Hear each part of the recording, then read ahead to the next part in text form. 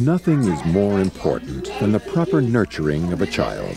And whether serving as a daycare center employee, camp counselor, or teacher aide, nurturing is exactly what a child care worker does. Finger painting, show and tell, and group projects are much more than just activities to keep kids busy.